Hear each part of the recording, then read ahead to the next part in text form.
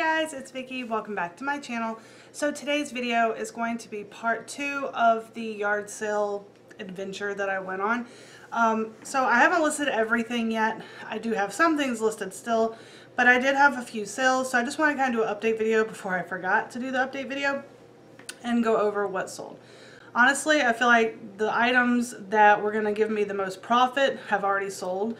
So I included those in this. Now I'm going to put the photos of what sold like over here, I guess, in this area.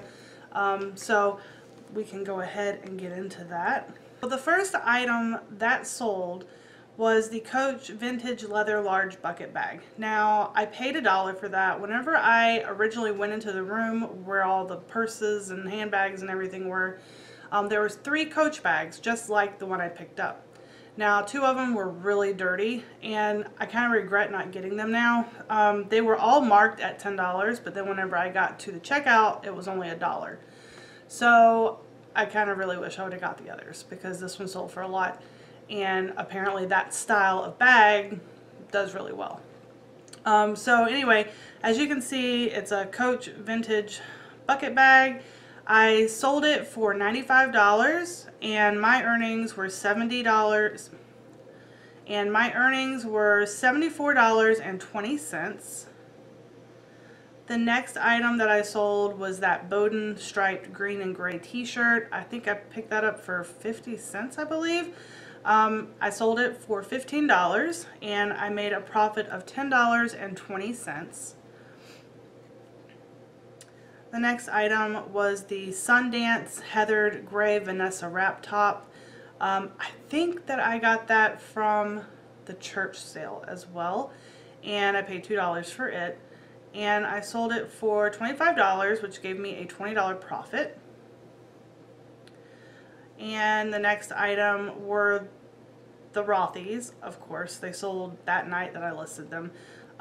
And there's a funny story, and I will tell you about that in a second. But so they were the Rothy's Marigold Point Toe Flats. They were basically new without tag, and I will let you know the reason they were there was because they had 2 left insoles, which I did not know. I sold them like that, and the buyer actually let me know. So I went to the Rothy's website and ordered her some insoles, which were like 10 bucks, and just shipped them to her because I felt horrible because like I couldn't tell a difference. So I mean, it looked normal to me, but apparently it wasn't. But anyway, so I sold those for $120. I had them listed for $125. She offered me $120, and I was like, yes, please. So that was a profit of $96, and I paid $2 for those shoes. And then the last item that sold were the pair of Adidas Terex Adiprene sneakers. I listed them for, I think I listed them for like $35, and I offered a liker $28 and $4.99 shipping, which gave me a profit of $20.60, and she accepted. So I spent $40, and honestly with the 5 items that I sold so far, I didn't even spend that much. So I sold 5 things, right? And I paid literally $7.50 for all 5 of those items, and I've turned that $7.50 into $221. So that is pretty good. And honestly, I think I'm going to start going yard selling every Saturday because it's starting to be that time where it's warming up. People are wanting to get rid of stuff. So it's probably a good time to start. I'm pretty shook that I was able to flip it that fast because a lot of my things will have to sit for a while. I have to, you know, delete and relist. But these ones sold literally within the first week. So the Adidas sold the same day and the Rothy's sold the same day. The Coach bag, it sold, I want to say 2 days later. But yeah, so that was a good sourcing trip. And also, for those of you who monetize your YouTube videos, just an FYI, because whenever I was making this video, I was entering the title and I was going to call it the $40 flipping challenge. But whenever I went to put that in, I have TubeBuddy. It's an extension on my computer. So whenever I'm doing like my tags and all that for YouTube, it'll let me know alerts, right? So when I use the word flipping or flip, it said that YouTube will demonetize.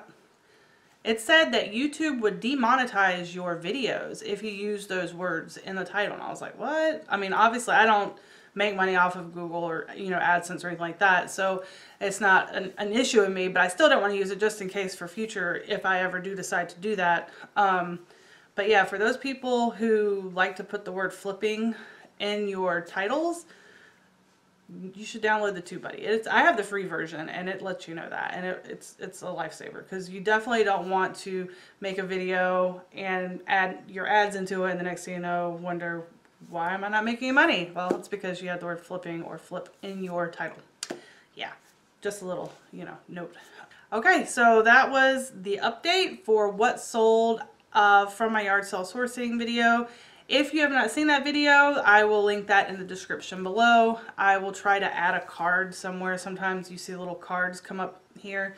I'll attempt to do that. I don't know how to do that, honestly. I think I've gotten lucky once and did it.